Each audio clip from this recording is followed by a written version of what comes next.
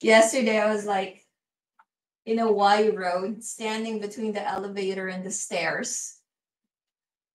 Okay, thinking, should I take the elevator or should I take the stairs? Because the elevator has that bouncy thing, right?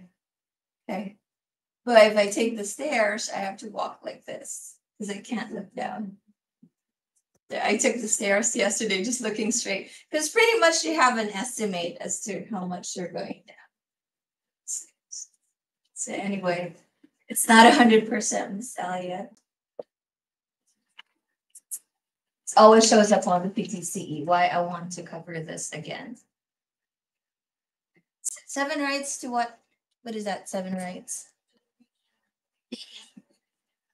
So right patient,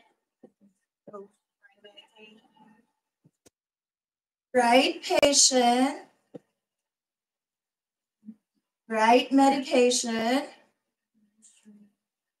right strength or dosage. What else? Right medication or right drug. Huh? Dose or strength. Route or route. Okay.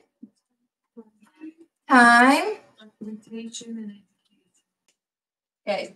So you got to give the right drug to the right patient.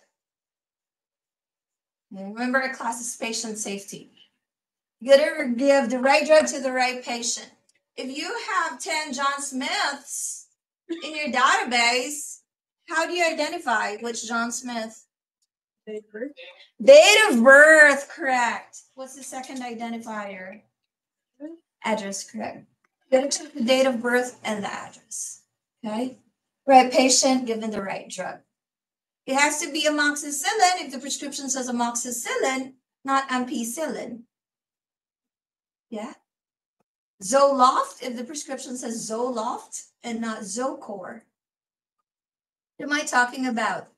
Look-alike, sound-alike drugs. Or salad.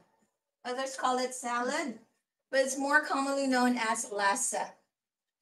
Be very careful. That's why I gave you actual prescriptions. They're workbook, but they're real doctor's handwriting. Okay?